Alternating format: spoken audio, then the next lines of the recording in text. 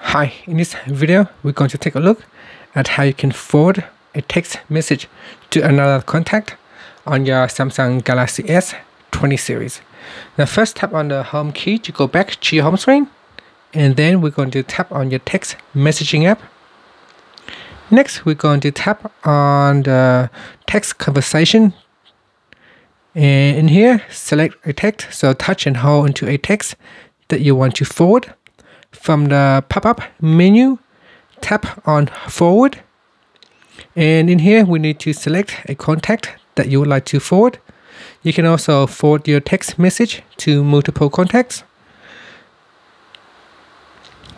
and if you don't want that person, you can deselect it.